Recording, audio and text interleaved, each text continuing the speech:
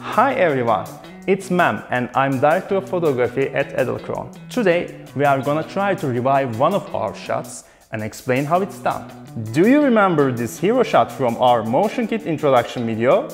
Have you ever wondered about how we filmed this? Well, did you notice that reflection?